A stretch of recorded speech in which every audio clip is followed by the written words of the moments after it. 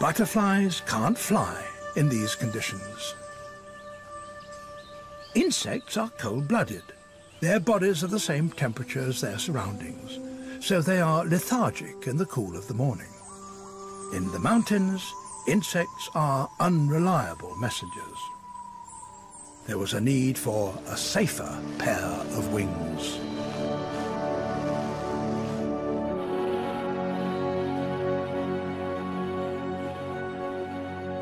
We may never know for certain where this change of messengers took place, but somewhere in South America, perhaps on the ancient plateaus of Brazil, plants acquired a new partner.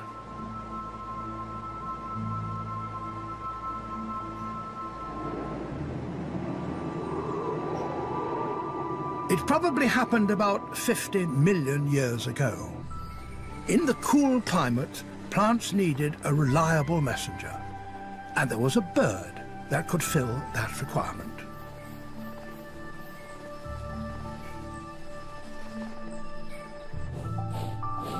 A bird that possibly looked like this saw-billed hermit found a new way of making a living. This ancestral hummingbird was most likely an insect and spider eater, its heavy bill adapted for grasping its prey.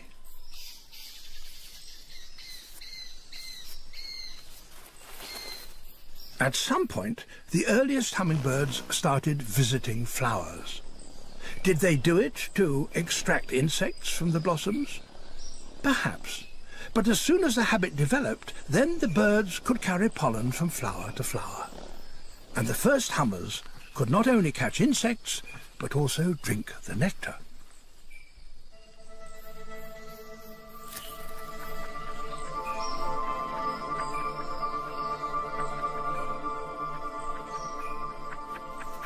The original hummingbirds, with their heavy bills, were relatively large and rather clumsy flyers. But this was the beginning of a long relationship with the plants, and the birds evolved to better suit their new ways of life.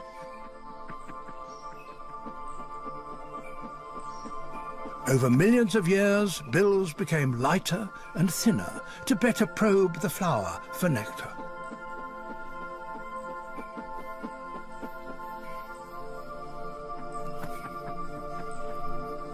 To reach the flowers demanded great flying prowess, and the early hummingbirds became smaller and more agile than their ancestors.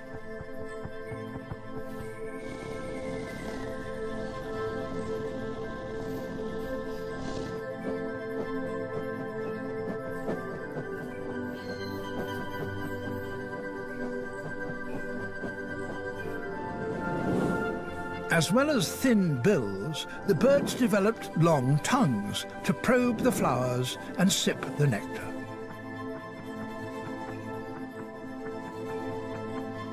Reaching the nectar demands a huge amount of energy, and so hummingbirds did everything to lower their weight.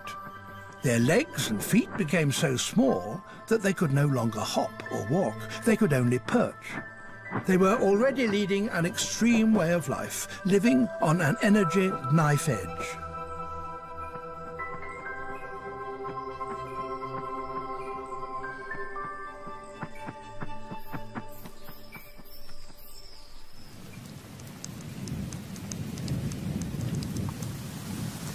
The early hummingbirds offered a reliable service to their plant masters, able to fly in all weather conditions and get through with the pollen.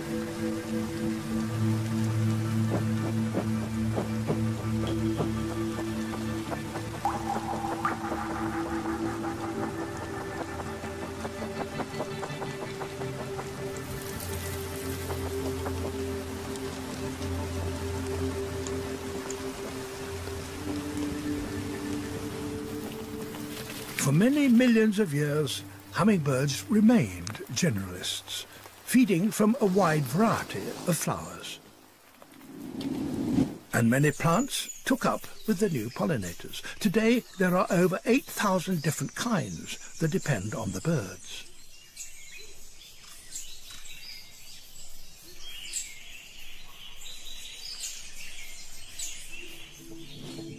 But there was a penalty to the New Deal. The plants had to supply more food for their dependable warm-blooded messengers exactly for that reason. Warm-blooded birds use 10 times more energy than the cold-blooded insects they replaced.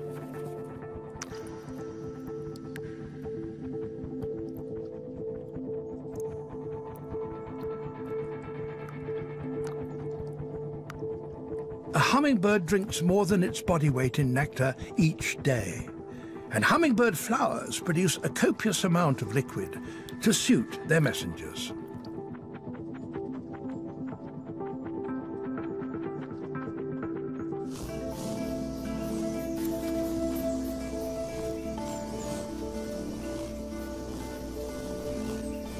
It was thought that hummingbird plants produced orange and red flowers to attract their messengers. But the story is more intriguing than that. Bees are red-green colorblind. The plants were hiding their precious nectar from these insect robbers that can't see the difference between red and green.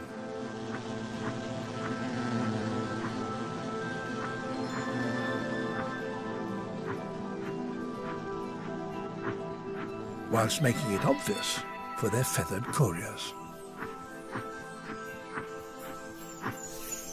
The hummingbirds too paid a price. To further protect their nectar from insects, the plants made their flowers long and thin and placed them at the end of branches. Only an animal capable of precision flying could reach the flowers.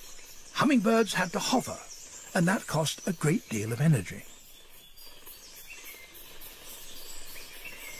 Input, high-energy food, but to obtain it demands high-energy output. Hummingbirds were forced into a precarious energy balancing act.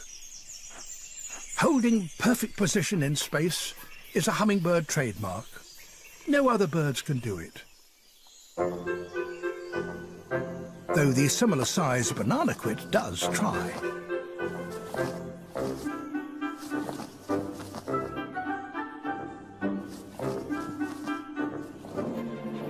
But in truth, compared to a hummingbird, other birds look clumsy.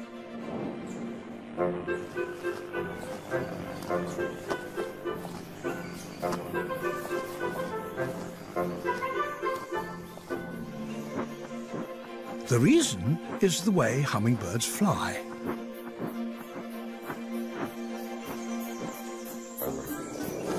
All birds, except hummingbirds and swifts, their distant relatives, gain power and lift on the downstroke, then fold the wings for the upstroke and repeat. Hummingbirds keep their wings stiff and do not fold them.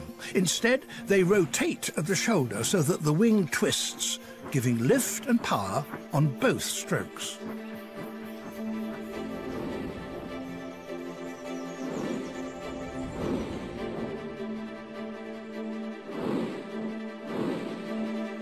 The extra power gives the hummingbirds a great advantage, and they can claim to be the most accomplished flyers that have ever taken to the air.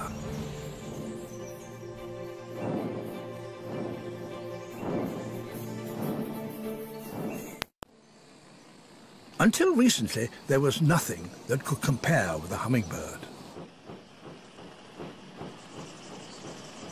That is, until a high-tech company in California invented a robotic one.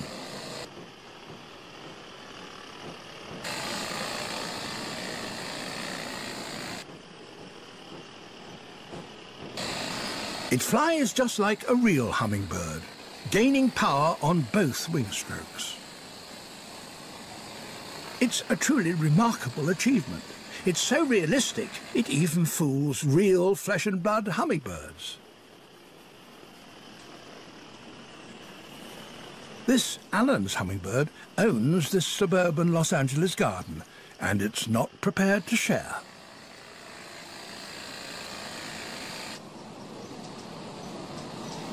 Things reach a crisis point when the robot hummer approaches the real hummingbird's nectar feeder.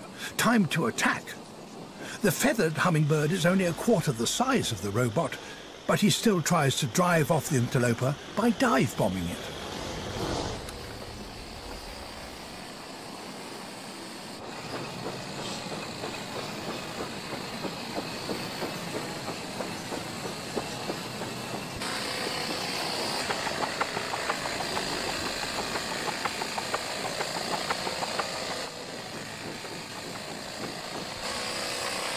The robot depends on battery power and can fly for a few minutes, but real hummingbirds can stay in the air for hours.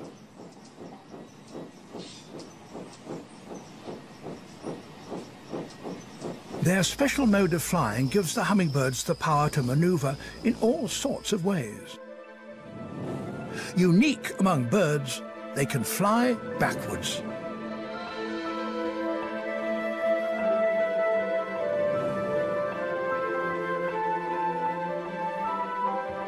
They can rotate on the spot, even fly backwards and upside down. The plants, with their hard-to-reach flowers, had produced the ultimate aerial acrobats.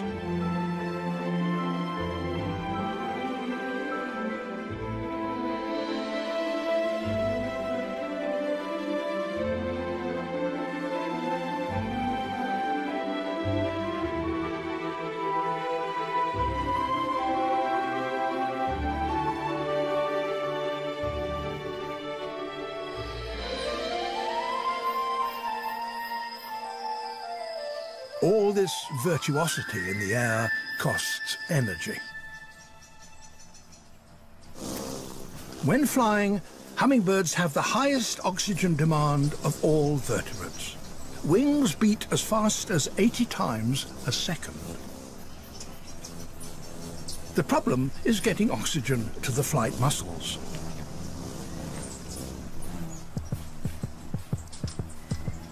When the bird is perched, the heart beats around 400 times a minute.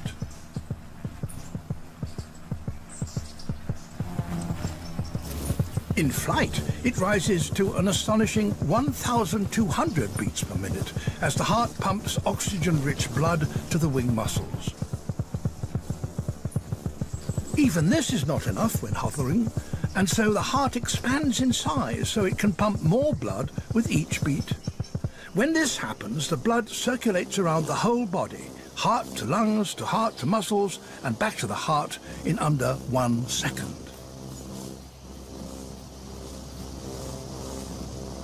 They're living at the edge of what is possible.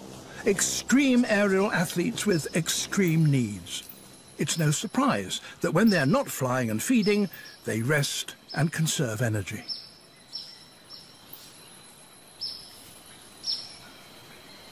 Hummingbirds spend 80% of the day perched, and so they have time to stretch muscles and groom all-important feathers.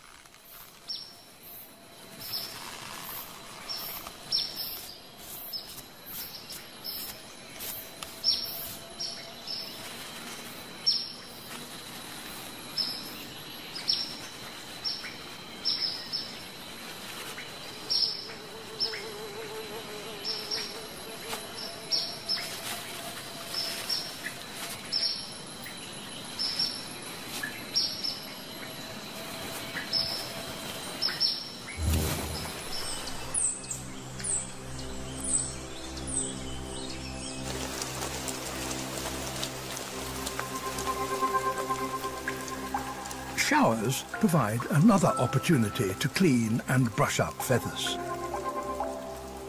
Unlike insects, hummingbirds seem to relish the rain. So when the skies open, the minute birds take to the leaves to bathe. Even a banana quit joins in.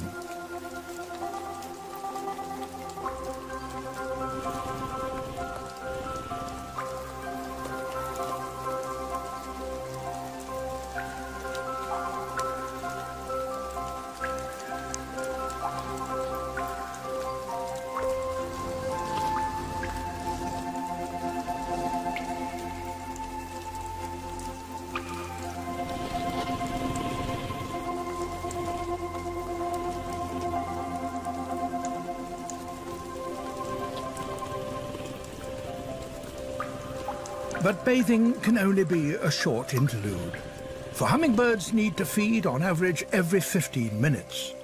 Starvation, death, is only ever a matter of hours away. It's essential for birds with such a precarious energy balance not to waste time visiting flowers that contain no nectar. But is it possible that hummingbirds can remember all the flowers they've just recently visited? This might appear straightforward when you have only a few flowers on a stem. But what about when you face the task in an ipe tree? Even here, hummingbirds can and do remember the flowers they visited, a great feat for a bird brain. Plants have certainly shaped hummingbirds, their size, their powers of flight and hyperactive metabolism, but the birds can't live by nectar alone. They need protein, and this they catch on the wing with the most remarkable precision and aerobatic skill.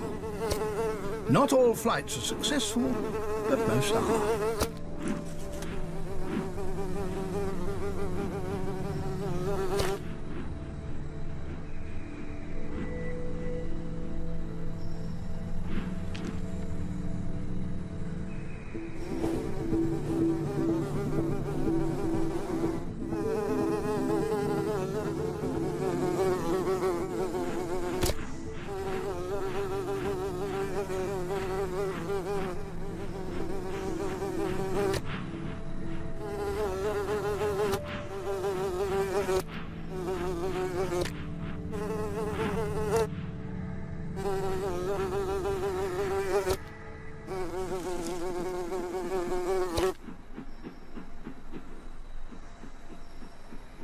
The birds need the protein to build muscles and replace feathers.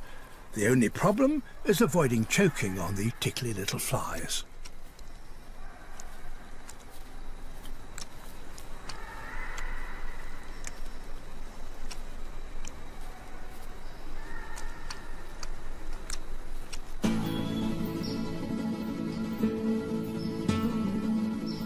Hummingbirds are unique in many ways, but they share with all other birds the need to breed.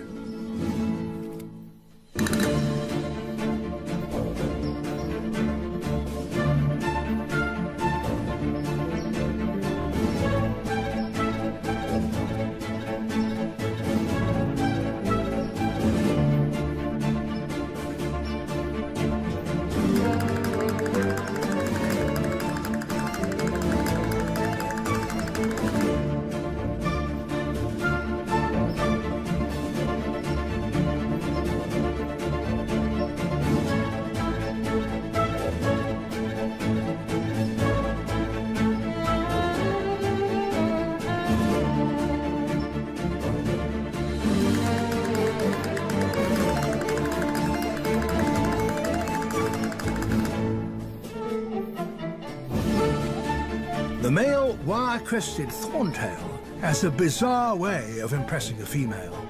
Its courtship lasts a matter of seconds and was unnoticed until the high-speed camera revealed its unusual nature.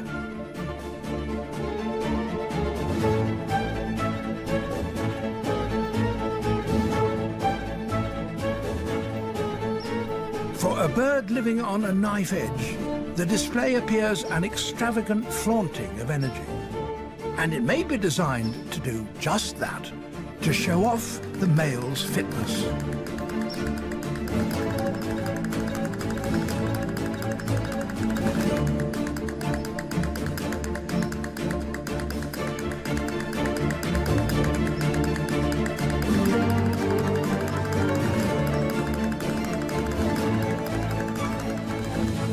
Despite all his energetic endeavors, this female remains unimpressed.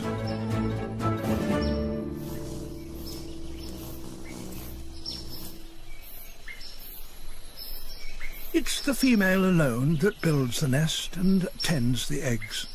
But for hummingbirds, even this is not straightforward.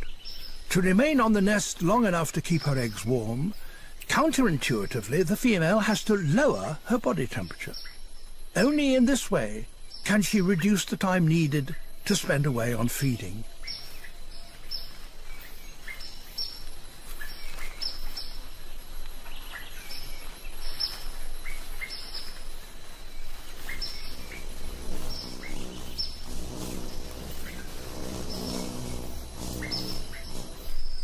The most dangerous time in a hummingbird's life is when it's a chick.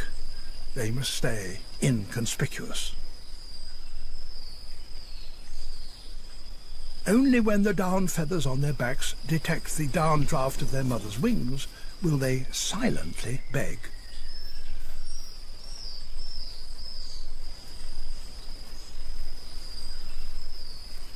The chicks are fed a rich mix of nectar, pollen and insects. But despite all this attention, few nestlings reach adulthood. Even as adults, hummingbirds face severe problems. They have to refuel with nectar every 15 minutes. So how do they survive the hours of darkness? Every night of their lives, hummingbirds face a challenge: to stay alive until the morning. Their answer is as extraordinary as every other aspect of their lives. They go into torpor, a kind of hibernation. Their body temperature plummets, heart rate drops from 400 to 40, and they consume 1/100th of the energy they use when flying. This is a truly radical and dangerous solution, for whilst in torpor they can't move. There's no possibility of escape from a nocturnal predator that might find them.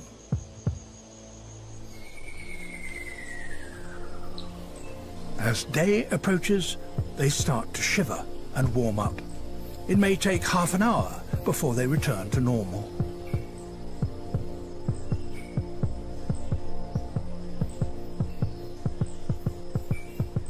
Only by these extreme measures can hummingbirds survive to greet another day.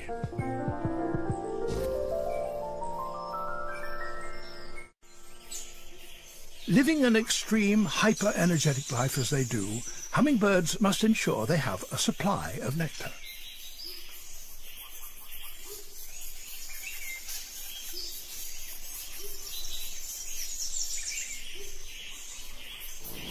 For most hummingbirds, this means guarding a patch of flowers large enough to support them.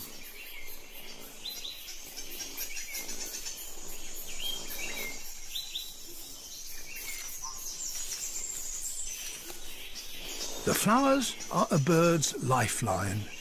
So even when it visits a plant to feed, a hummingbird keeps a wary eye out for possible nectar thieves, like this female thorntail.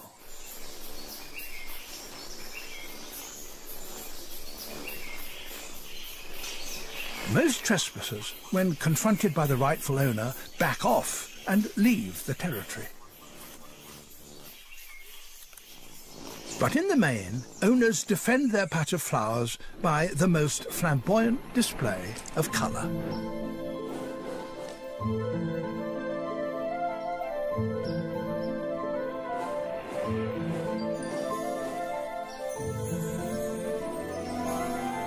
Hummingbird feathers are extravagantly iridescent.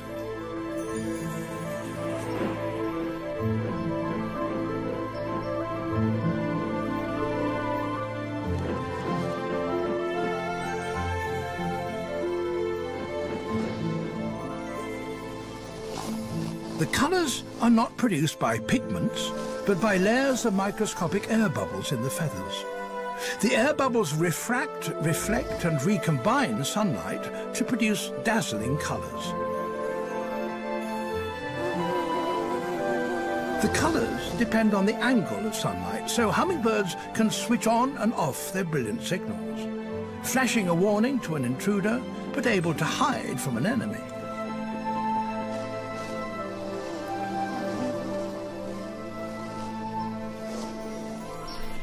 If the warning flash of colour fails, then a hummingbird will fight, Although tiny, they're not delicate tropical gems, but aggressive combatants. It's a matter of life and death. An owner must defend its precious supply of nectar.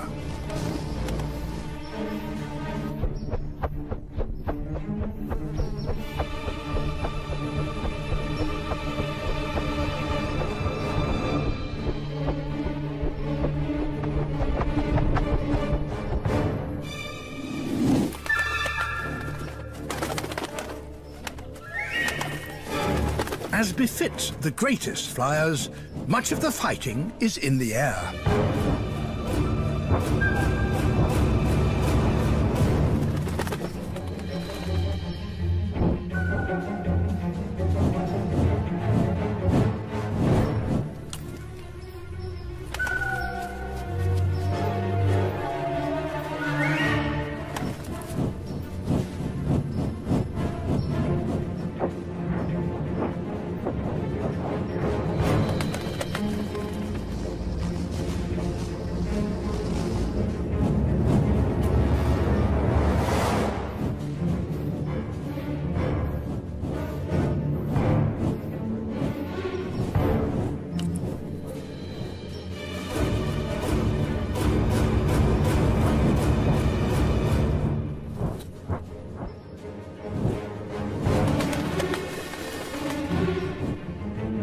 The aerial battles are really a fight for flowers, for without a territory, most hummingbirds are in deadly trouble.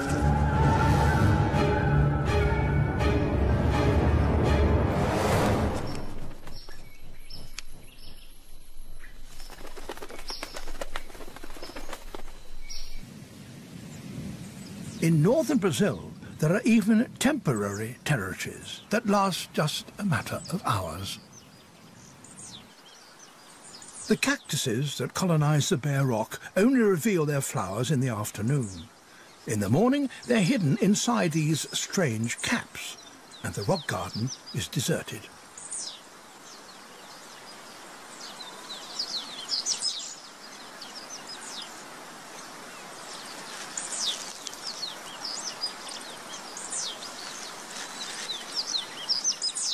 But when the flowers open, then hummingbirds appear as if by magic. They remember when the nectar becomes available.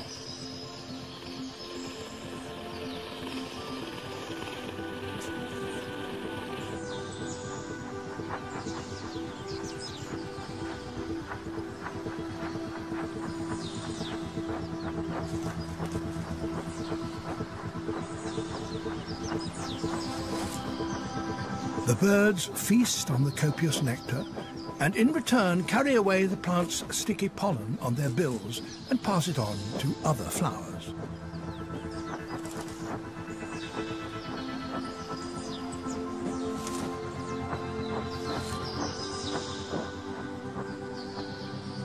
The hummers carve up this miniature world, patrolling their airspace and chasing off interlopers.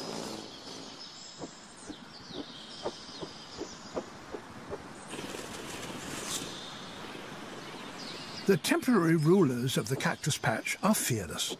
They attack each other and ignore a lizard far bigger than themselves.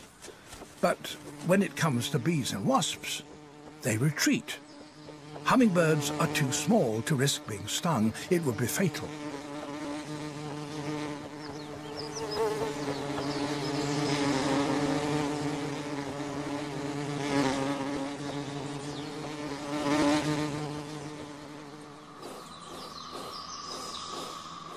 The hummers stay and feed and fight and guard their prickly patch until evening. Then, as the light fades, they gradually slip away, to return next afternoon.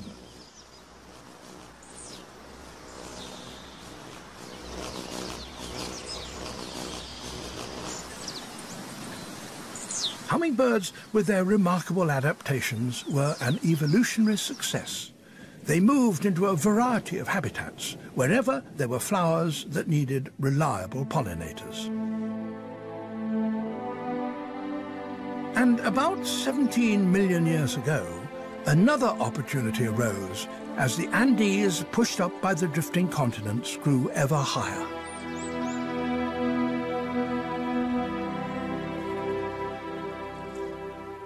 The volcanic Sierra reached up to over 5,000 meters, higher than the ancestral Brazilian plateau, creating new habitats.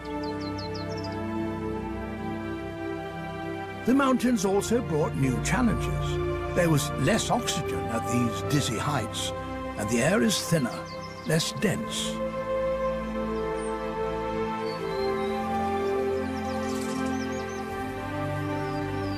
Some plants offered their feathered messengers support. The shining sunbeam clings to the fuchsia while it feeds, and so saves the high cost of hovering.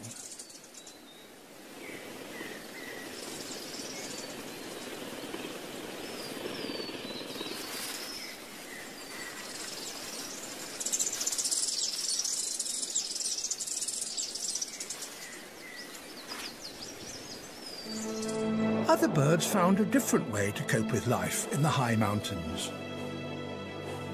The giant hummingbird has huge wings. The extra wing area makes up for the thin air. And the giant sweeps its wings in a vast arc to create more lift, the wingtips nearly meeting at the end of each stroke.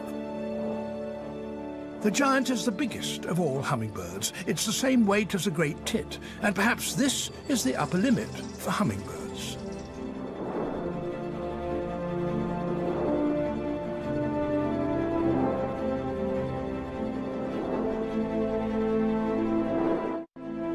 The Andes, with their wide range of habitats, produced an explosion of hummingbird species. Half of all the kinds of hummingbirds live in these mountains, along with their plant partners. And a few plants formed a closer relationship with their sexual messengers. This is Angel's trumpet, and its flowers are enormous, 20 centimeters long.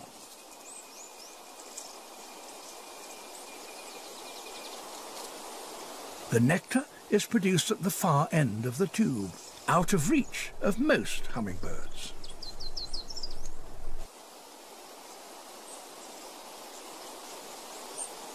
This coronet simply doesn't have the means of reaching the nectar.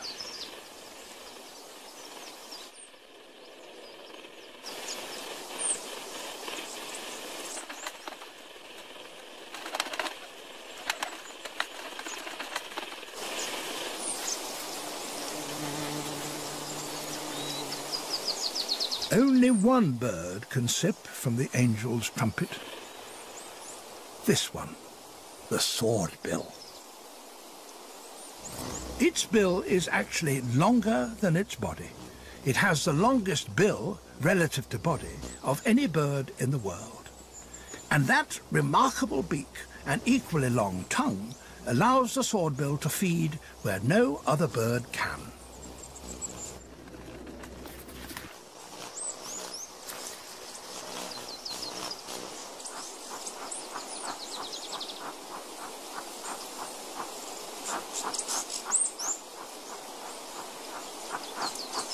And a big bill can have other uses.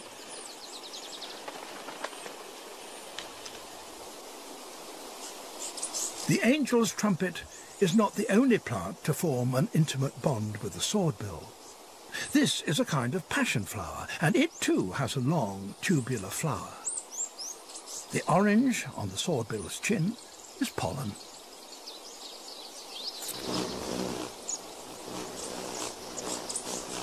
Each time it drinks from the passion flower, pollen is transferred back and forth between plant and bird.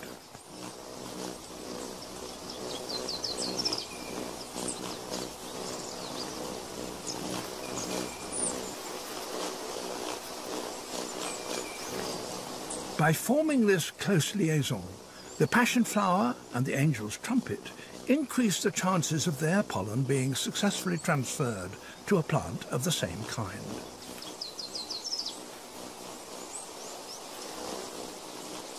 And the hummingbird has the nectar of the plants all to itself, so both plant and bird benefit.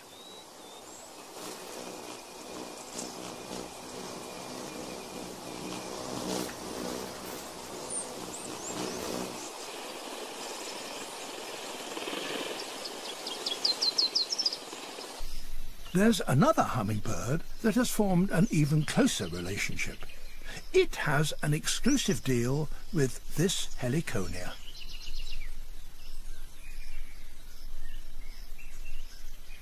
The heliconia protects its yellow flowers inside robust red bracts.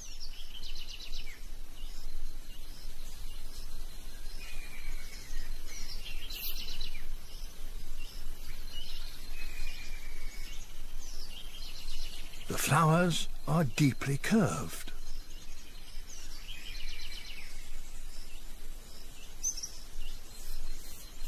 Only this bird can reach the nectar.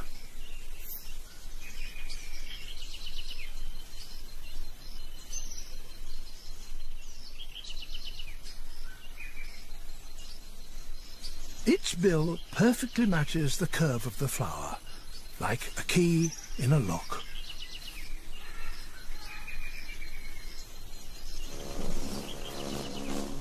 As it feeds at its private flower garden, pollen is dabbed onto its head. The bird transfers the pollen from one plant to another, ensuring successful pollination. Because the sicklebill has the heliconia nectar all to itself, it has no need to defend a territory. Instead, it spends its day flying from one clump of flowers to another.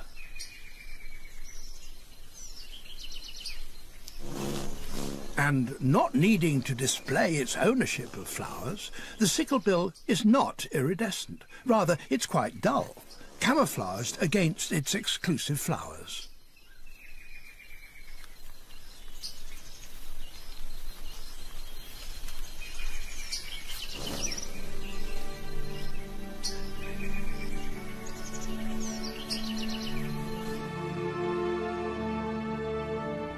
The next chapter in hummingbird evolution was written about 6 million years ago.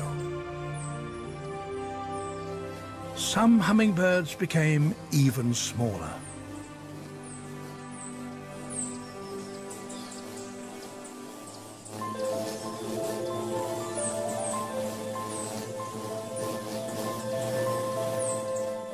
These micro-hummingbirds are amongst the smallest warm-blooded creatures on Earth.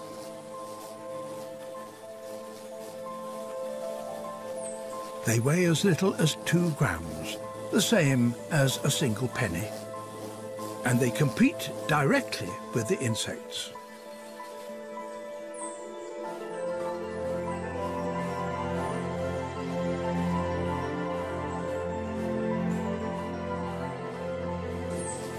They're not only smaller than other hummingbirds, they look dissimilar and they behave differently.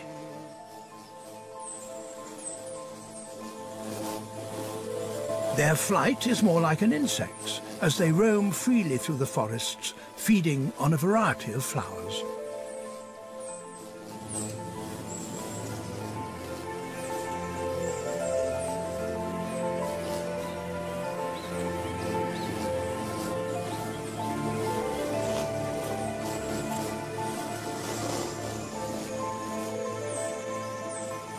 The mystery is why the tiny hummers, like this wood star, are not attacked by the bigger territory owners.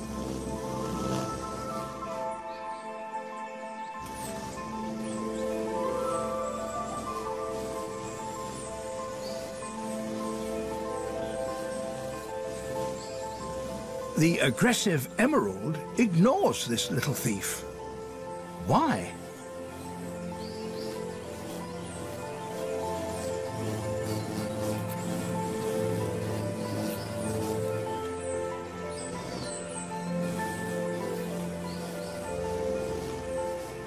More mysterious still, the miniature wood star shows no fear at all as it plunders the emerald's nectar store.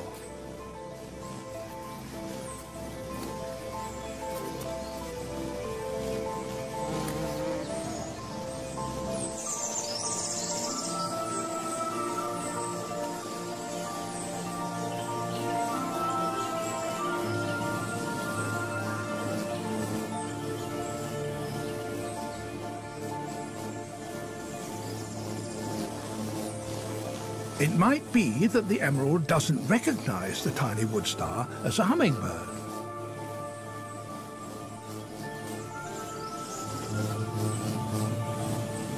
Rather, its small size and insect-like flight fools the bigger bird.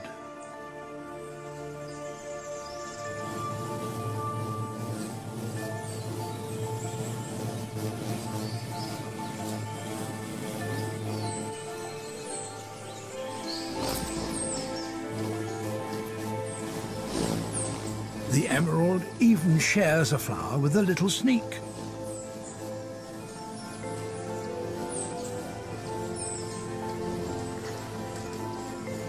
Could it be that the wood star is trading on the hummingbird's inbuilt fear of wasps and bees? This new group of micro-hummingbirds may have originated in Central America. From there, they've spread far to the north. The draw was flowers.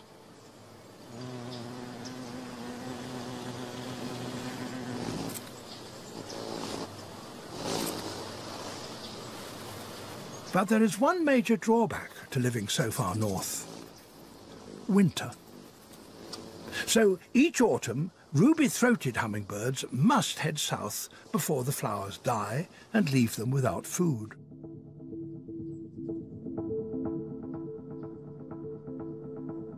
By September, they arrive in places like Rockport, Texas.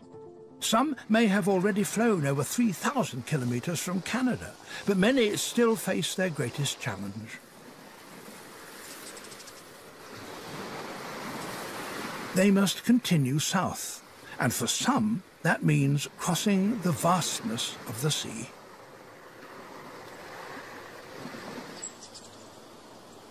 The local people put out feeders to help the migrating hummingbirds.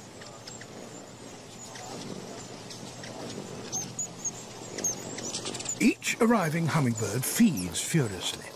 They must gain weight, converting sugar-rich nectar into fat. In just 3 days, a bird will almost double its weight. This is the equivalent of a human of average weight putting on over 50 kilos of fat.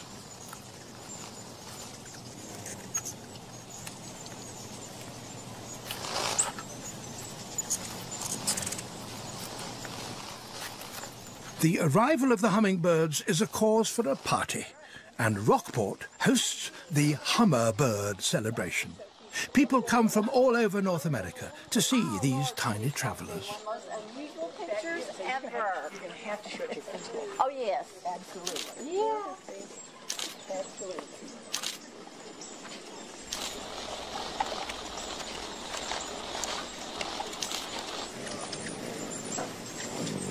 At the peak of the migration, Rockport is temporary home to tens of thousands of hummers. This spectacle of so many hummingbirds can be found nowhere else on Earth, but it can lead to some people making a spectacle of themselves. The hummer helmet is all you need.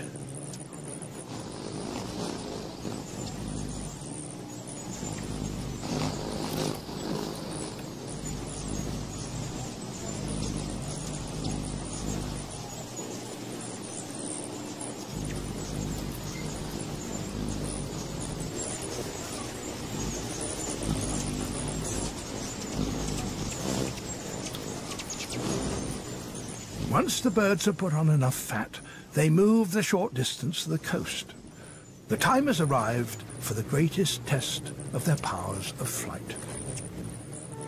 The nighttime journey, at least 800 kilometers non-stop, is an enormous undertaking for such tiny birds. A last sip, and the birds set off across the Gulf of Mexico.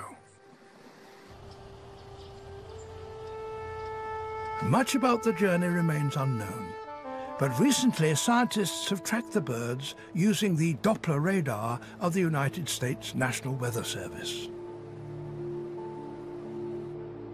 Designed to discover water droplets inside clouds, this sophisticated radar can also reveal the path of flocks of small birds, including hummers.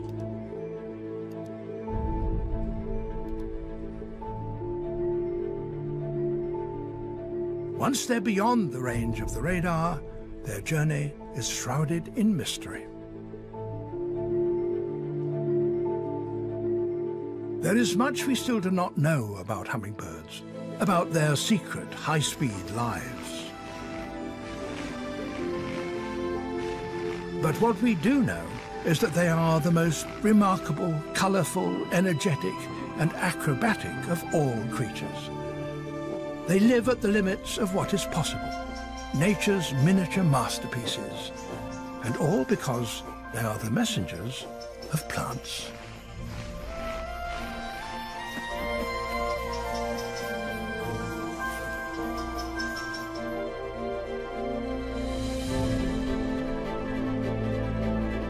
To watch the